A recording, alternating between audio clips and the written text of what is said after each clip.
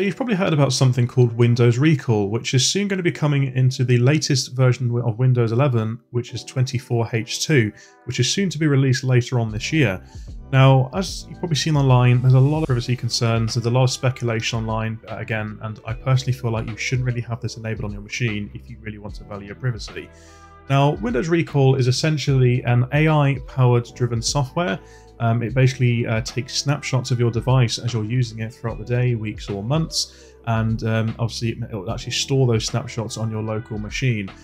But anyway, just a quick introduction, guys. My name's Matthew from Matthew's Tech Hub. Welcome back. So again, in today's video, guys, I'm going to be showing you how you can actually check to see if Windows Recall is enabled on your device. And I'm also then going to show you how to disable it, and then if you want to re-enable it if you really want to. So without further ado, let's jump straight into the video. So as you can see, we're now back onto the desktop of Windows 11. Now, the first thing we need to do, guys, is to see if you are actually running Windows 11 24H2. So right at the bottom in the search box down here, I'm just going to search for something called Run. Or you can even hold down the Windows key and press R, and then that will bring up the Run box in the bottom left-hand corner. And then what you're going to do in the Run box is you're going to type in WinVer, like this, W-I-N-V-E-R. Everything will be on screen as well. And just click OK. And then as you can see right now, straight away here, it says our Windows version. So at the moment, again, it says right here, version 24H2. So I am running the 24H2 build, which also comes with Windows Recall.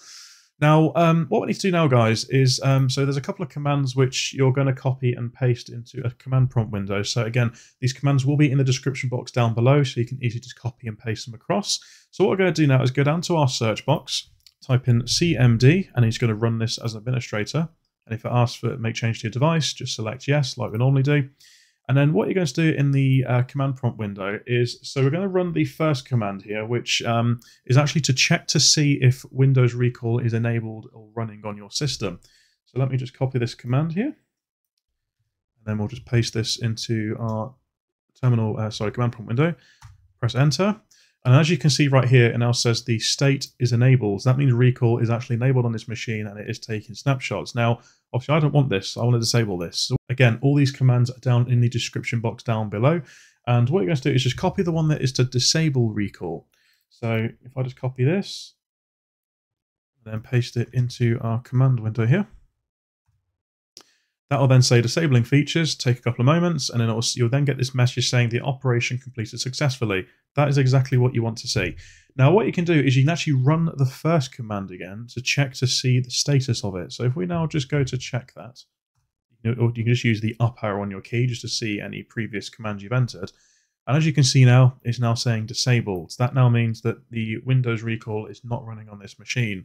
Now, there is other ways you can also do this. You can also do it through a local group policy editor, and you can also make changes to a registry, but I'm not going to cover those in today's video. But hopefully that helps you guys out there. Hopefully also you can get your Windows Recall disabled on your system. But if it has helped, please smash that like button as it helps to get this video into the YouTube algorithm. Please also hit that subscribe button as well, as we're on the way to 2,000 subscribers, which is just brilliant. And as always, leave your comments down in the section box down below. And until next time, see you then.